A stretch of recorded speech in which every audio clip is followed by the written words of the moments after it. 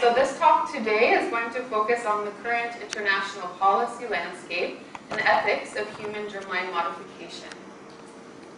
So how many in this room here are familiar with the debate on human germline modification? Just a few. Yeah. And within the Indian context specifically, my two research assistants there are very familiar with it now, Vani and Sukhir. Okay, so I look forward to your discussion, the discussion at the end, and your comments as well. After my talk, Vani and Sukhir will be giving brief presentations of their research as well, looking at this topic within the Indian context. And then after, altogether, I thought we could take questions as a whole at the very end. Okay, here's a little bit about CGS. Our mission is for responsible uses and effective social governance of human genetic and assisted reproductive technologies, particularly focusing on social justice, human rights, and the public interest. Okay, so human germline modification, what is it? It refers to the genetic modification of human eggs, sperm, or embryos. And in recent years, the development of a new tool called CRISPR-Cas9, short for clustered, regularly interspaced short palindromic repeats, quite a mouthful. So CRISPR-Cas9 has allowed scientists to make changes to DNA faster, cheaper, and easier than ever before. And there has been an explosion in the number of researchers using this technique just in the past couple of years. And the coming years are sure to see more. So this is an issue that will really be at the forefront of law and technology studies, right? And how to govern and develop policy in relation to this. So CRISPR itself is modeled on bacterial defense mechanisms.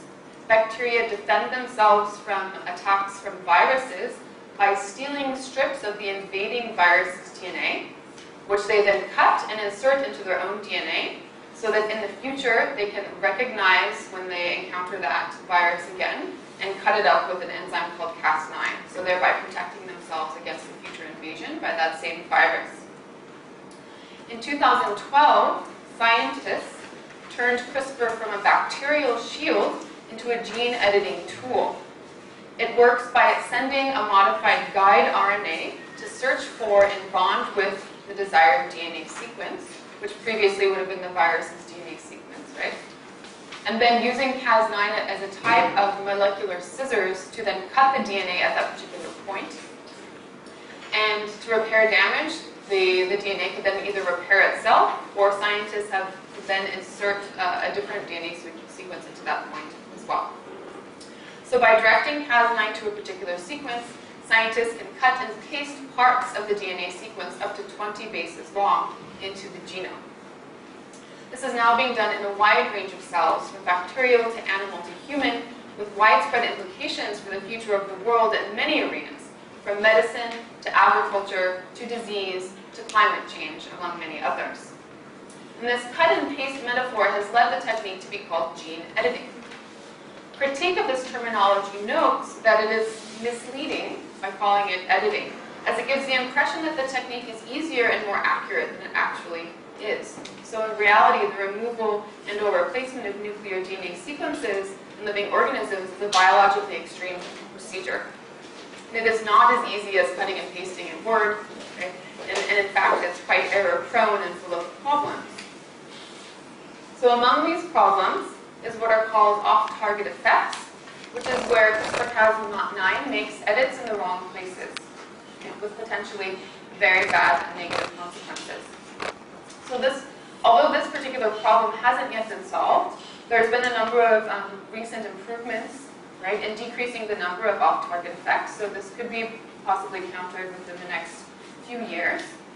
But the other main problem we have is that 98 to 99% of the human genome is composed of non-coding DNA, which does something other than coding for proteins.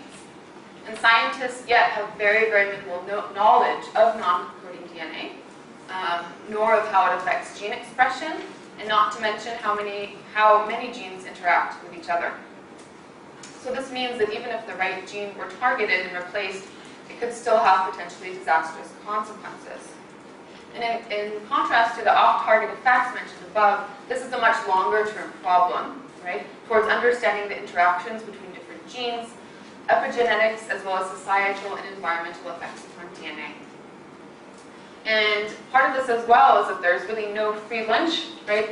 You see that some genes, if you change them, for example, to quote-unquote solve one problem, another problem can arise, right? So if you have a lower risk of type 1 diabetes, for example, you could have a higher risk of Crohn's disease. So by changing a gene to be the non-disease gene, it can just cause other problems.